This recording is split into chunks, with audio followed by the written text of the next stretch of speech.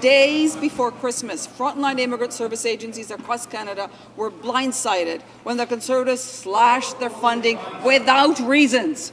The South Asian Women's Centre in Toronto, which provides vital assistance to 14,000 newcomers last year, will have to close their doors and leave thousands of people without services.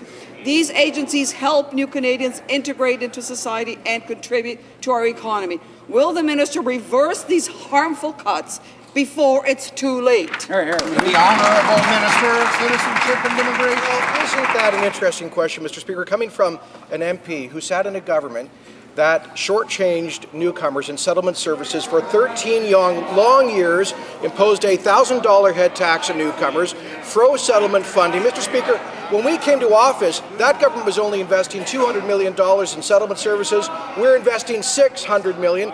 This year, we'll see an increase in settlement services in 7 of the 10 provinces and in several parts of Ontario. But, Mr. Speaker, the funding has to follow the newcomers. There are relatively fewer going to Toronto, relatively more going to other parts of the country. That's good for Canada, Mr. Speaker. The Honourable Member for Beaches East York. Mr. Speaker, no answer but slander. That's fine. The bulk of immigrants come to Ontario, and others move to Ontario shortly after arriving.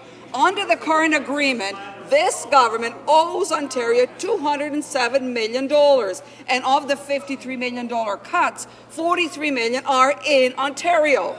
This decision is short-sighted and irresponsible. How can these Conservatives find $6 billion for unaffordable corp tax cuts, but can't find money we need for essential settlement services, specifically in Ontario? That's right. Honourable Minister of Citizenship and Immigration.